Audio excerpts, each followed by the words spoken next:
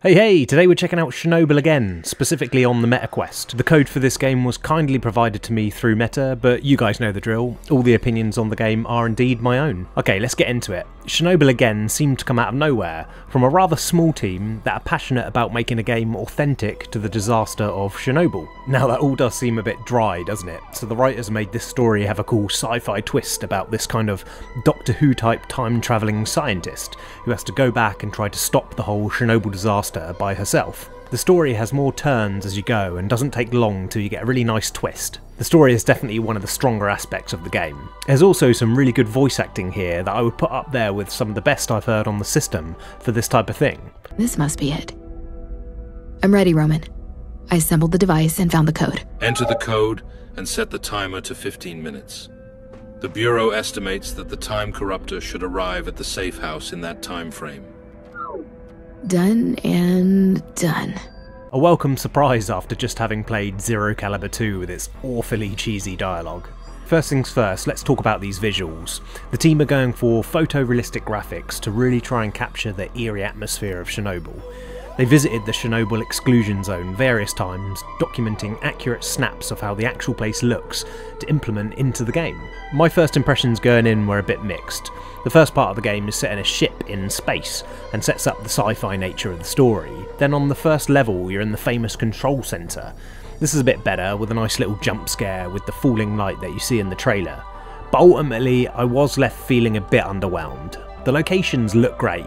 You can tell the work the team put in to not only make this game look as accurate to the real life thing, but also get it looking this good on standalone hardware has really paid off. The issue is a lack of real atmosphere.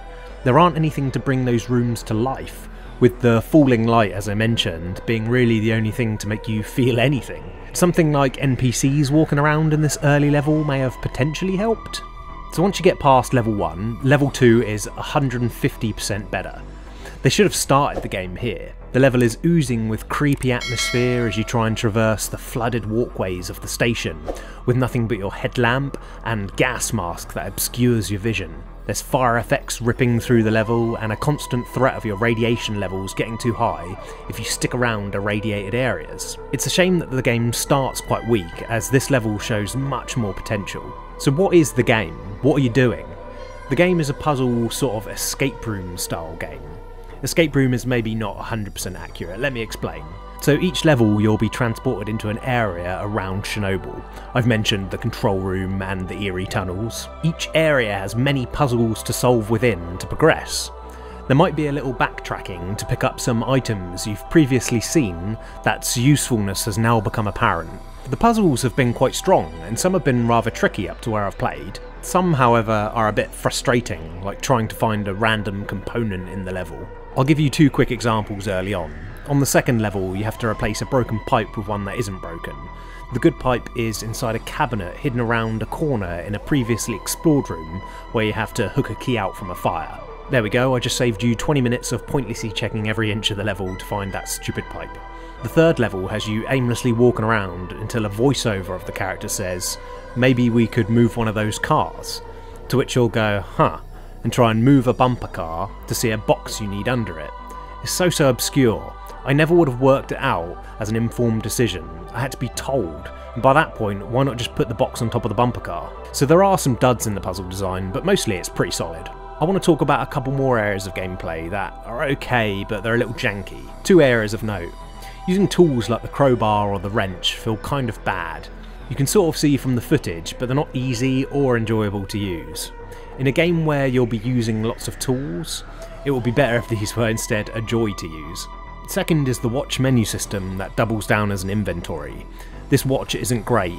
I'm constantly hitting buttons I don't want to, and I have to hold everything I want to store in my right hand as the watch is on my left hand. Just a bit fiddly. The game would be so much more fun to play if these areas were a little bit more seamless. Anyway, that's my first impressions of Chernobyl again. It's a bit of a mixed bag, but I do think the game has potential if it's priced appropriately. Check it out if you're into these escape room style puzzle games. It might be up your street. Thanks for watching Goosey Goggles VR, my name's Dan. See ya! Hey, thanks for tuning in. Today we're checking out Fracked for the MetaQuest 2 and 3. This original PSVR title came out back in 2021, but N-Dreams treat us to a new port on our favourite standalone system. Now I'm going to play this review as if the original never existed, and will purely judge this one on its own merits. Let's get into it.